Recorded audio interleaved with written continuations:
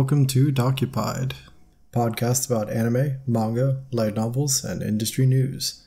I'm your host, Brandon, otherwise known as DocPay, and let's jump right into the news roundup for this episode. Continuing the ongoing segment of updates for delays. These next few delays hit pretty hard. I was really looking forward to these at some point this year, but it was not to be. Log Horizon's third season was delayed to January 2021, and Thunderbolt Fantasy's third season was also delayed to 2021. Studio Bones' upcoming anime film, Josie, the Tiger, and the Fish, has been delayed. This film looked pretty interesting. It has quite a bit of staff on it that I recognize, and it looked quite promising. But it's been pushed back.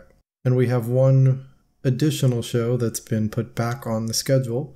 The Millionaire Detective will resume on July 30th. So expectedly, lots and lots of things continue to be impacted. Speaking of things that were impacted, Otakon announced an online event that will be held on August 1st to include interviews, panels, etc. It seems like they'll be doing a one-day live stream since they're unable to host the event physically. A couple other conventions have announced similar things. I know Anime Expo is doing an Anime Expo Lite. Funimation is holding Funimation Con. There was Cloud Matsuri a couple weeks ago. And I think there's a couple others. I don't know all of them, but if they're going to be available for free for streaming in the US, I'll probably give most of them a quick look, see what's on their schedule, what kind of guests they'll be interviewing. But since they'll be streaming free online, there's no reason not to take a look and give it a shot and see what it's about. I'm always up for more industry content. Moving on, the Promised Neverland manga series just published its final chapter, so that series is now over. They'll be publishing art books and fan books and additional stuff, but it's done. It's been in the final arc for a little while, quite clearly heading for its conclusion, so this was not like it was cancelled or anything. The story just finished. But hopefully that means future anime seasons will be able to adapt the entirety of the story, because it has a hard finish ending now. Speaking of continuations, one of my absolute favorite anime series ever, which is based on a novel from one of my favorite Japanese authors, The Tatami Galaxy by Tomihiko Morimi, is getting a sequel novel called Tatami Time Machine Blues. The premise for this novel sounds pretty hilarious, and apparently it's based on a stage play by Morimi's friend, Makoto Ueda.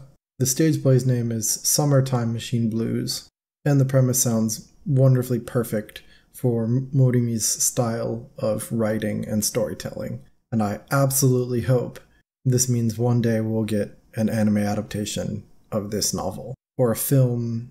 I'd love to see it animated one day. And especially by much of the same team that did Tatami Galaxy originally. Masaki Yuasa, and maybe they can take it up at Science Saru. That'd be really cool.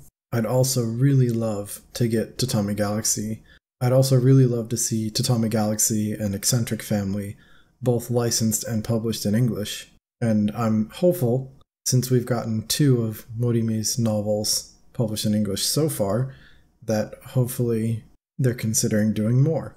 Next, we have a couple new manga license announcements. Kodansha had a live stream where they announced a few new series. Star-Crossed by Junko, The Summer of You by Furuya Nagisa, Chasing After Aoi Koshiba by Hazuki Takeoka, Cells at Work Baby by Yasuhiro Fukuda, and Vertical, in that same announcement, has also picked up a couple new licenses. Haru's Curse by Asuka Konishi, and A School Frozen in Time by Naoshi Arakawa, based on a novel by Mizuki Tsujimura. You might recognize some of those names. They have other series that are a bit more famous or well-known, or just already being published in English, but it looks like a pretty interesting lineup of new series. That's going to wrap up the news section for this episode. So here's your general spoiler warning for the following recommendations. As usual, I will not be talking about specific plot points or character development that would spoil the story for anyone, but I will be talking generally about the characters and story and my thoughts on them. So there's your warning. The first series I'm going to talk about is a light novel by the name of Welcome to Japan, Ms. Elf by Makishima Suzuki. So this is somewhat less of a recommendation and more just a discussion because I was reading it, but I wouldn't talk about it if I didn't at least like it. This series is published by J Novel Club. There are 3 volumes currently out. The 4th volume will be released on June 21st, and this is all digital. And since I'm a member, I actually read volume 4 on the site, the pre-pub version already. So I'm going to talk about volumes 1 through 4 overall. But again, I'm not going to spoil anything specific. So like I said, this is less like a full-throated recommendation for this series than it is more of a review, overview, discussion kind of thing. Because while I do like this series and I enjoy reading it, there's definitely some grains of salt to take with that. This series is a little unique, and it's kind of why I wanted to talk about it on the show as well. It is not an isekai in the traditional sense, but it has fantasy elements. The main premise or gimmick of the story is essentially that our main character, Kazuhiro, when he goes to sleep, he dreams of this fantasy world, and he gets to live out his life in this fantasy world as what he assumes is basically like a video game. And he's been able to do that since he was a kid. What he discovers in the story of the first volume is that that is indeed not him dreaming, but somehow a real another world that when he does dream, he kind of transports into. And conversely, when he goes to sleep or dies in the quote-unquote dream world, he wakes back up in reality, in our world, in Japan. What shatters this illusion of it being a dream is that, like the title pretty much directly says, one of what he thought was a character, but is just another person, Marie or Maribel, ends up traveling back with him to Japan when he wakes up. He finds her there after an incident in the dream world. Essentially, they both die in the dream world and wake up in Japan because they were holding on to each other. And so he learns that he's able to bring people back and forth as long as they hold on to him while he goes to sleep. And so that's the basic setup. What this means is that the story is kind of a half and half situation here. Half of the story is a slice of life about introducing Marie, or the elf character, to Japan. The other half is a action fantasy story in this like mystical world that he thought was a dream up until now. I can't really say that this story is either slice of life or action fantasy. It is pretty much split down the middle, both. This transition can be somewhat jarring for people. I personally don't have any problems with it, and I was used to the flipping back and forth in the story, within the first volume, so it didn't bother me at all. But essentially, every day he goes to sleep in Japan, he wakes back up in the dream world. He has then a day in the dream world, goes to sleep there, wakes back up in Japan, and that's the flow of the story. Occasionally, they'll skip days in one or the other to continue a particularly important or interesting plot thread, and especially if nothing of consequence happens in one or the other, they just skip ahead and be like, okay, we woke up again and we're back and it's the next day. So on premise alone, yeah, it's pretty interesting. It's unique. And the through line for both of these stories is that Marie and Kazuhiro, through this and through getting closer and through experiencing both worlds together, essentially a romance begins. And so there's kind of a through line of romance through both the slice of life half and the action fantasy half. I wouldn't say the story's particularly well written or the plot's like amazing or anything like that. I think it's quite standard fare light novel writing, but I do think there's quite a bit of enjoyment to be had here, and I've enjoyed the 4 volumes I've read so far. They're easy reads. They have a fairly satisfying romance that's being built on between the two main characters that actually has some progression. The fantasy world stuff is pretty interesting. They've weaved in some good plot lines that I think work well. And I think the slice of life half might be where I find most of my problem with it. It's actually probably the half that I should like best, because I do really like slice of life, but I find myself held back by the way that the story plays out in that slice of life. And this might just be my own personal hang-up as someone who lived in Japan.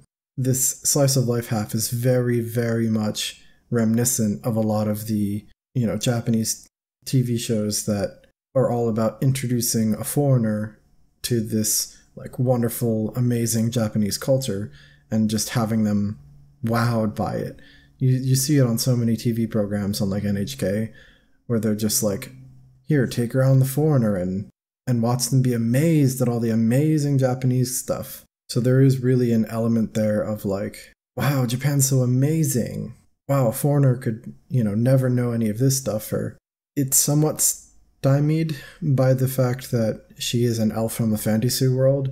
And so it's not like they plucked someone from another country in our world and brought them to Japan and had them marvel at all the crazy, awesome Japanese cultural stuff. In this case, she really is totally unaware of anything that they have, because you go from, medieval sword and board fantasy with magic to our world in present day. If you can get past all that, there's plenty of cute moments of Marie just enjoying fun things like trying different foods and reading books and watching anime and going on a trip with Kazuhiro and riding in a car for the first time. Everything you might expect from someone who shows up in Japan from a fantasy world and goes, what the fuck's all this? I have a really hard time moving past that, and so the slice of life portions are always kind of cringy to me, especially as someone who has seen and experienced all those same, like, look at the ignorant foreigner, look at him be so amazed at our Japanese culture. And again, that's probably more of a personal hang-up that people who haven't experienced that stuff probably won't recognize too much, and you'll probably more instead enjoy the, descriptions of Japanese culture that she's experiencing. And I think there's definitely some merit to that. It's given me a little bit of nostalgia for the time I lived in Japan, but again, it's too mixed for me. And so that's why I'm saying this is more of a discussion than just a full-on, like, recommendation, but I just wanted to make that kind of clear. That's where I was coming from there. Like I said, the slice of life portion isn't bad by any means. I just have my own issues with the way it presents the story and Marie experiencing this different culture. And I think they generally can get away with it because she is definitely just from like another fantasy world.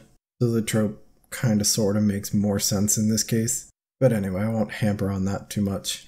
The other half, the action fantasy half, is interesting. It's decent.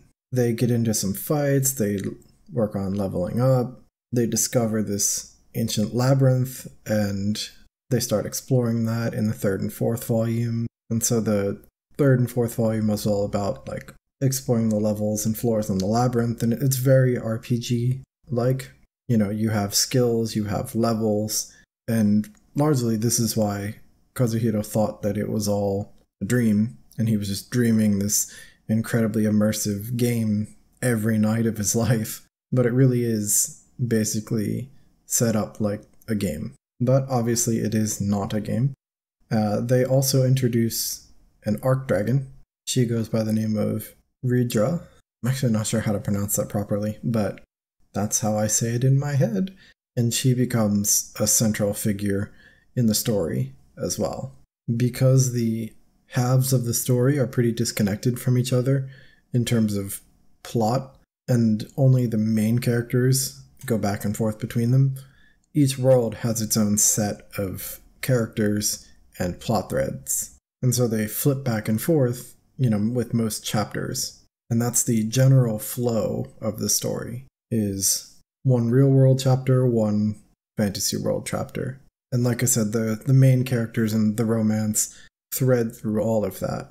The main characters, Marie and Ridra, along with Kazuhito, I'm not so certain they're like super well written as characters, but they definitely, as the volumes go on, seem to be given some additional agency, and they're breaking out a little bit from their roles as purely the elf who gets shocked and wowed by everything in Japan, and Kazuhito who likes playing a game in his dreams, and they're definitely shifting out of that.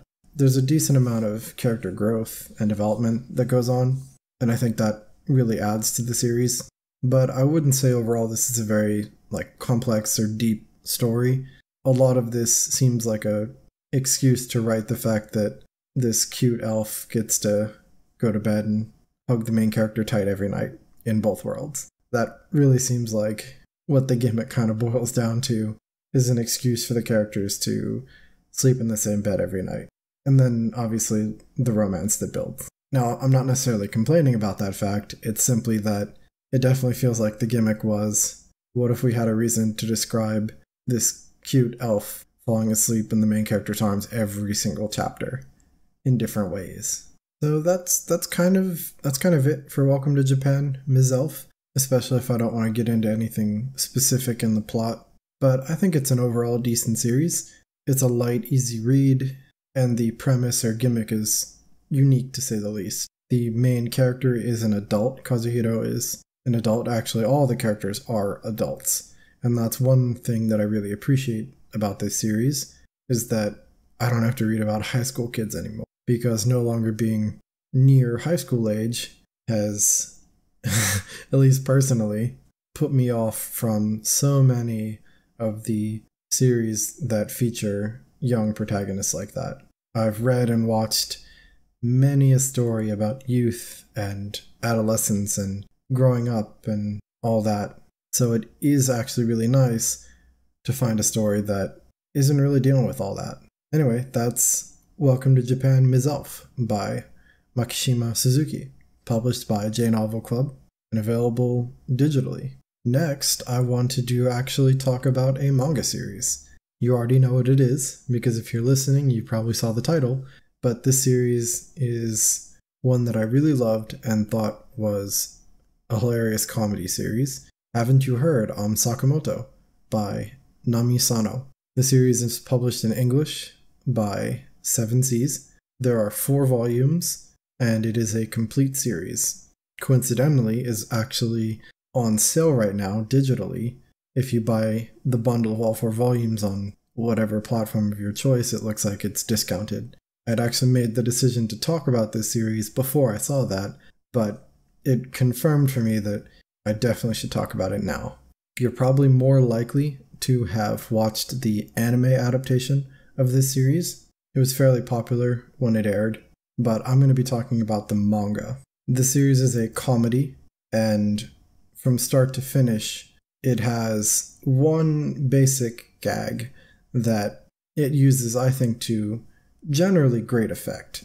There are occasionally some weaker uses for it. Some of the chapters aren't as strong as some of the others, but the basic premise of the series is that the main character, Sakamoto, is essentially, by all accounts, the perfect human. He does everything perfectly, flawlessly. He'll turn any situation around. He'll help you solve your problems, all while looking fancy and fly and being perfect. At all times, he is living his best life. And that's the story. All 4 volumes are essentially about this character, Sakamoto, living his best life and encouraging everyone around him to live their lives to the fullest. The joke is that a lot of characters throughout the story will either try to do something to him or use him, or they'll just play with him, or he gets into random crazy hijinks and drags them along. But it's always about Sakamoto. He is the central pillar of the series, and really the only one that anyone cares about, at least as far as I'm concerned.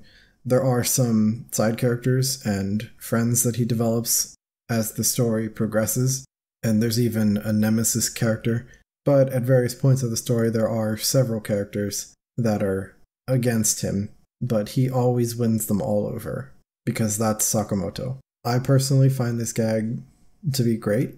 In the manga, in the 4 volumes that exist, I don't think it gets old. I think some of the chapters are a little weaker than others, but this series lasted just long enough that it never wore out its welcome. Sakamoto being absolutely perfect was always funny. One thing you're probably wondering, if you watched the anime, should you read the manga? My answer is going to be always yes, but objectively, the anime covers the entirety of the manga's story. It rearranged some chapters and shrunk and condensed some storylines, but functionally it is the entirety of the manga. However, I think what it changes and what makes the manga worth reading, especially if you watched the anime at some point, probably a couple of years ago now, the timing of the jokes in the manga is a little different than the anime. The way that the jokes hit, the way that the story flows in the paneling, in the artwork, all of that changes the structure of some of the jokes, the way they're presented, and in general, I think it's better. I think the manga is funnier than the anime. I mean, that's the way the story was originally told, and the anime is an adaptation, and I think they did a good job, and I thought the anime was funny, and the opening song was fantastic, so I'm really glad that it exists, but I think the presentation of the manga, and by nature of being a manga, I think the jokes land incredibly well. I'm not saying that the manga improved on the anime, because it's not the order of that, but I think if you have already watched the anime and you were to read the manga, you will probably enjoy the jokes a little better. You may already know the punchlines, or slightly remember them, but I think you'll find that the jokes land a little differently in the manga. So like I said, it's kind of more of a personal thing where I always recommend reading the manga, and I think the improvements or the differences between the different versions might not be enough, but on the other hand, it's only 4 volumes. It's really not that much. It's a very tight, succinct manga series. The story really never meanders, if there could be said to be a story, really. Each chapter is more like a vignette of Sakamoto doing something, or being involved in something. There's a loose connection with some of the characters between each chapter. Some of the side characters have moments of character growth through Sakamoto helping them, and that's kind of a through line for the series. Sakamoto is an ever unchanging constant of being perfect, and that's steady throughout the entire thing.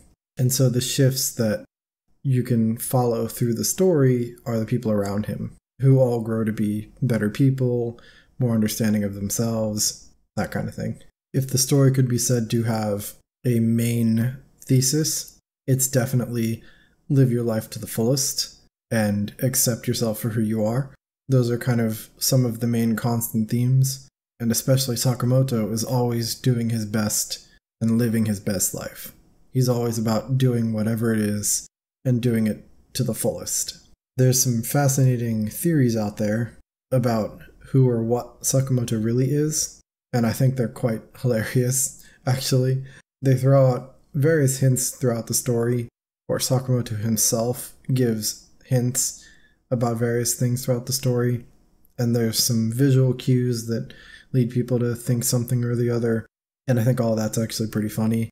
It's all just theories. None of that will ever get proven or resolved, and I don't think it needs to. I think it's just fun.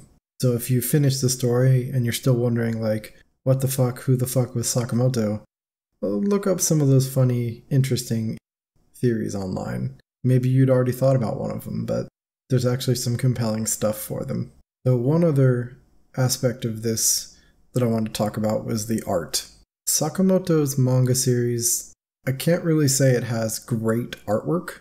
I think the author has particular trouble with bodies and proportions sometimes, and it's not always the best artwork, but I think for the purposes of Sakamoto and the story and the gags, I think it works really well. And especially as the volumes progress, the way that the jokes land and the paneling and the structure of the flow of the panels really improves over time. And you get a sense of the flow of things improving. Initially up front, maybe some of it was hard to follow. The first couple chapters in the first volume, where things aren't necessarily as clear what's going on or how things are playing out. But as the story progresses, you can tell the author is getting more and more used to it, improving on the timing and the paneling. So I think that's pretty interesting to see, personally. And then there's also the art style, which I don't really have a problem with, but I'm personally pretty open to any art style. As long as it suits the story and the purpose, I'm willing to give something a shot. But characters are drawn or can be drawn quite ugly, and there's occasionally some somewhat more realistic or realism style of artwork in it, and that can be, I guess, off-putting to readers who are more used to a manga style artwork.